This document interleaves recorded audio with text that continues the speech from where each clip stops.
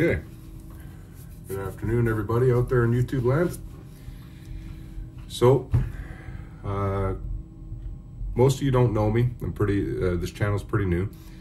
And about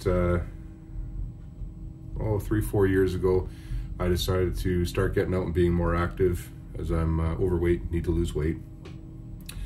And that led me to start doing a lot of outdoor adventures. And so in the course of the last 3 or 4 years, I've accumulated a lot of gear. Some of it's pretty common, some of it's not so common. Most of it you've probably seen, but hey, I thought I'd give my opinions on some of the gear that I have. And I'm in no way affiliated with any of the companies that make the products that I'm gonna review. So anyway, bear with me. This is my first review video. So today, I thought I'd start with something pretty easy.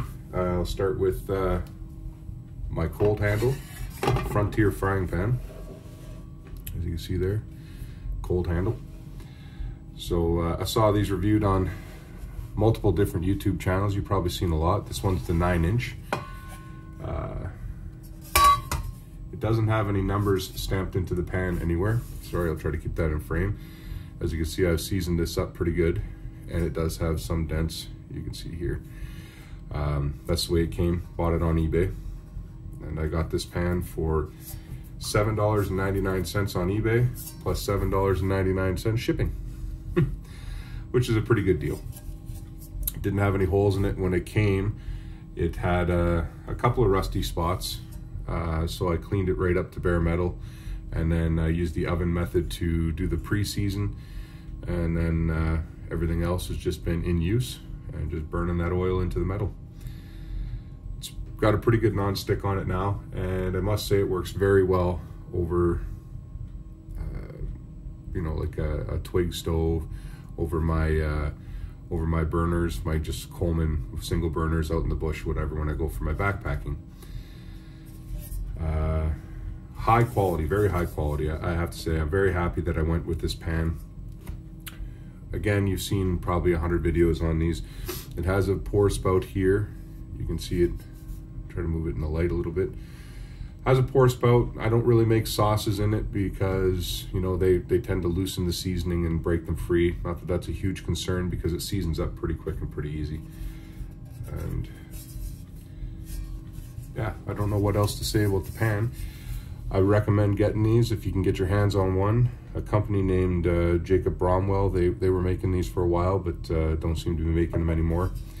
Sure would be nice if we see a company come out and start stamping some more of these stamped steel pans. Again, these are known as many different things. The cold handle pan, the stamped steel frying pan, carbon steel frying pan, frontier pan, cowboy pan. And it's just because it's one solid piece of stamped steel, okay? And then they've pressed the second piece of stamped steel. See if I can get a shot of that there. Focus.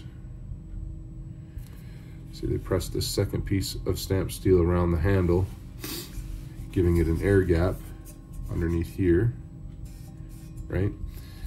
So this handle never really gets warm even when you're using it in an open fire. And that's what I bought this for. I bought it to use in an open fire. I also have a GSI Pinnacle. I'll be doing a review of that later. But for backwoods camping and out of the canoe, the kayak, or even backpacking, I mean, this pan really doesn't weigh that much. I don't have a scale here to weigh it.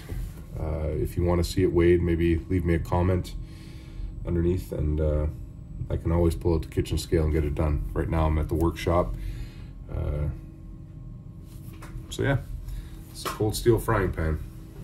Or sorry, the cold handle frying pan, not made by Cold Steel. This one is vintage, it is an antique.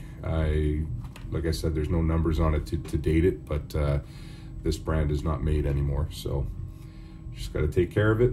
And after every use, just like carbon steel, just give it a wipe out, you know, maybe a light dusting of oil, put it back in its bag, and it's good to go for the next time.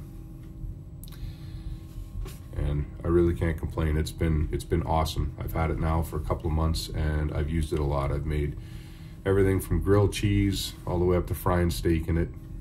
It handles it like a champ. All right, guys. Thanks a lot. Catch you on the next video.